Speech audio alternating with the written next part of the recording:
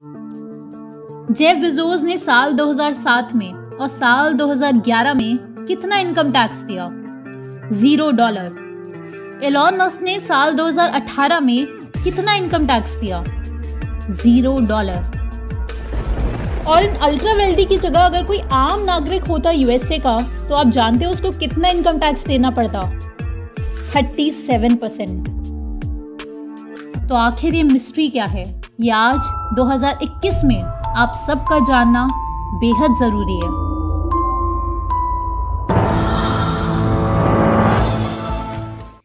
दोस्तों, एक बहुत ज़रूरी बात, आप में से बहुत सारे लोगों के हमारे पास मेल्स और मैसेजेस आते हैं कि द ओनली वन कम्युन के मेडिटेशन डेली बेसिस पे कैसे अटेंड कर सकते हैं। तो आप मंथली मेडिटेशन ये लिखकर इस नंबर पर व्हाट्सएप कर दीजिए, तो आपको एनरोल कर दिया जाता है। मेडिटेशन ऑनलाइन और ऑफलाइन दोनों मोड्स में अवेलेबल है। बाकी सारी डिटेल्स आपको व्हाट्सएप पर दे दी जाती है। और दोस्तों, एक और बहुत इंपॉर्टेंट बात कि द ओनली वन कम्युन की तरफ से depression and stress management counselling के लिए टीम लाइफस्टाइल के सब्सक्राइबर्स के लिए स्पेशल डिस्काउंट होता है। तो आप में से जिस किसी को भी थोड़े से भी सिम्टम्स महसूस हो रहे हैं, तो आप बेझिझक व्हाट्सएप पर सारी डिटेल्स ले सकते हैं। नंबर आपके सामने है। All right, now, and what is being described as the biggest reveal so far? The Pandora papers expose secret holdings by South Asia's elite.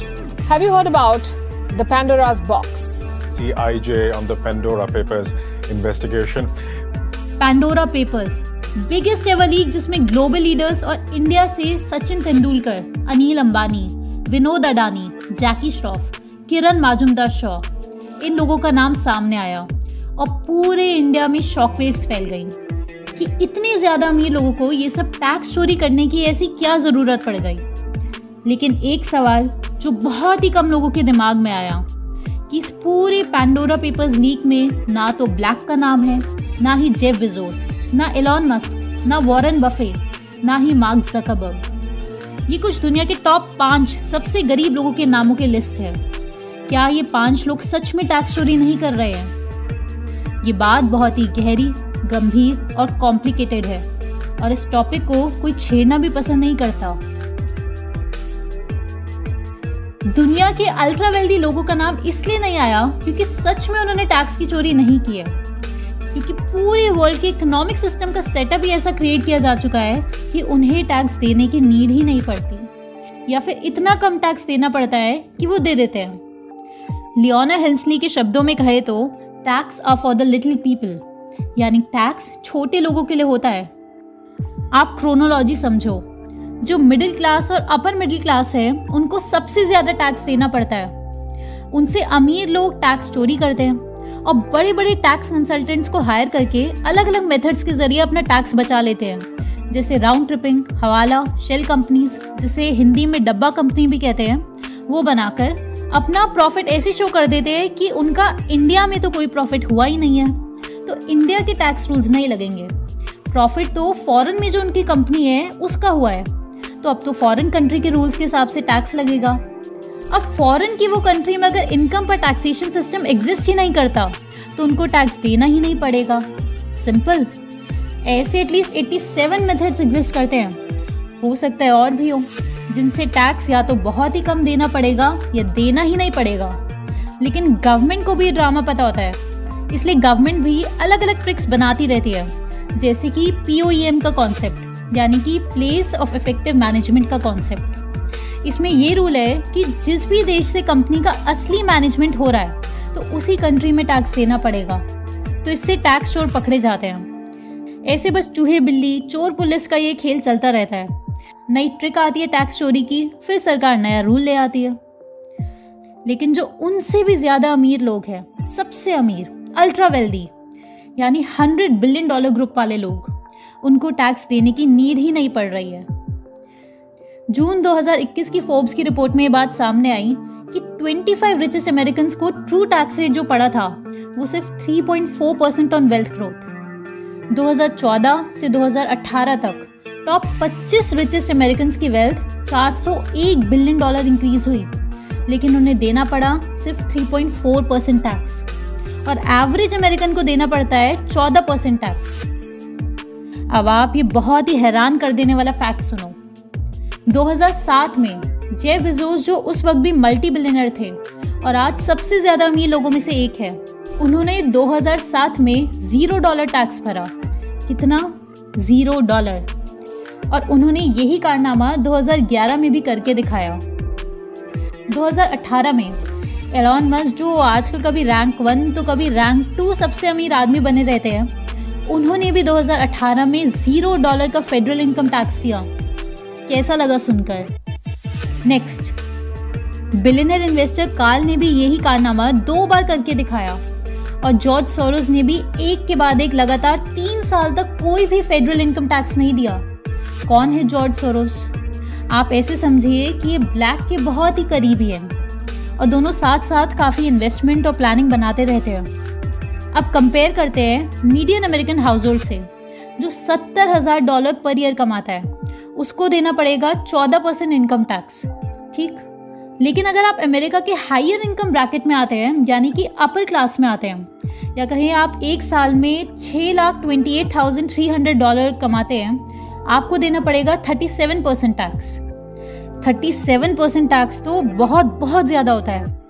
लेकिन वेल्थ के इक्वल डिस्ट्रीब्यूशन के लिए ह्यूमन रेस फिलहाल यही एक सोल्यूशन निकाल के लाकर अप्लाई कर पाया है कि अमीरों से टैक्स लेकर गरीबों में पैसा बांटो, सब्सिडी और फ्री सर्विसेज के रूप में। और जितना आपकी कमाई बढ़ती जाती है उतना ज़्यादा आपको टैक्स देना पड़ता है। इसे टेक्निकल टर्म्स में कहते हैं रिग्रेसिव टैक्सेशन। लेकिन अब दूसरी तरफ देखते हैं कि टॉप 4 अमेरिका के अमीर लोगों ने कितना कितना टैक्स पे करा। वॉरेन बफे सबके गुरु निकले।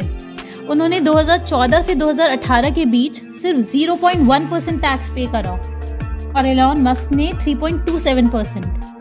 और जेफ बेजोस ने तो सारे रिकॉर्ड्स ही तोड़ डाले। 2014 से 2018 तक उन्होंने 0.98% टैक्स दिया और इनफैक्ट अगली बात सुनकर आप उन्हें जादूगर भी कह सकते हैं। 2011 में उन्होंने 0 टैक्स भरा, ये तो है ही, ऊपर से उन्हें $4,000 का टैक्स क्रेडिट सरकार से वापस मिला क्योंकि उनका लॉस हो गया था किसी इन्वेस्टमेंट में। ऐसे उन्होंने साबित करवाया। सुना ना आपने, $4,000 उन्होंने सरकार से उल्टा ले लिए, जबकि इस टाइम पर उनकी वेल्थ $18 बिलियन की थी। और अगर ये नॉर्मल अमेरिकन होते और रूल्स के हिसाब से इनकम टैक्स पे करते होते तो इनको 37% इनकम टैक्स देना पड़ता। अभी अल्ट्रा वेल्दी लोगों ने कुछ ट्रिक्स और टेक्निक्स क्रिएट कर रखी होती है क्योंकि ऑब्वियसली लॉबिंग के थ्रू इनका गवर्नमेंट पर बहुत ज़्यादा कंट्रोल होता है, तो ये लोग अपने हिसाब से इनकम के टैक्स रूल्स क्रिएट करवाने की ताकत रखते हैं। आप ये कंपैरिजन देखिए, अमेरिका के टॉप 25 अमीर लोगों को नॉर्मल रूल्स के हिसाब से इनकम टैक्स देना चाहिए था $143 बिलियन। ठीक, लेकिन उन्होंने दिया कितना? $100 बिलियन? जी नहीं। $50 बिलियन? जी नहीं। $10 बिलियन? जी नहीं। $5 बिलियन? जी नहीं। $1.9 बिलियन दिया उन्होंने इनकम टैक्स और नॉर्मली उन्हें देना था $143 बिलियन। इंडिया में भी एग्जैक्ट सेम कॉन्सेप्ट चल रहा है। अमीर को तो टैक्स देना पड़ता है तो वो चोरी करता है टैक्स और फिर फंस जाता है और फिर लोगों की गालियाँ खाता है। लेकिन जो अमीरों में भी सबसे अमीर होते हैं, अल्ट्रा वेल्दी, उनको टैक्स देने की नीड ही नहीं होती क्योंकि कुछ मेथड्स हैं जो आज हर अल्ट्रा वेल्दी इंसान जानता है। अभी कर कैसे पा रहे हैं ये सब? वो मेथड्स है क्या आखिर? वो आपको नेक्स्ट वीडियो में पता चलेगा।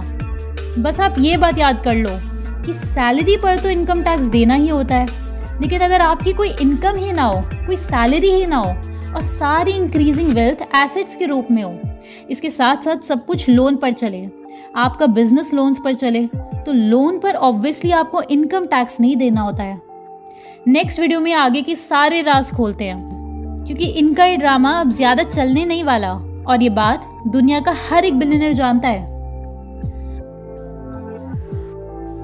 अगर आप इंटरनेशनल षड्यंत्र को पूरी तरह से खत्म करने के लिए IMPH नेटवर्क से जुड़ना चाहते हैं तो आप हमें व्हाट्सएप कीजिए द फाइनल गेम इस नंबर पर, क्योंकि अभी आप नहीं जुड़े तो फिर बहुत देर हो जाएगी, क्योंकि डूबने के बाद तैरना नहीं सीखा जा सकता।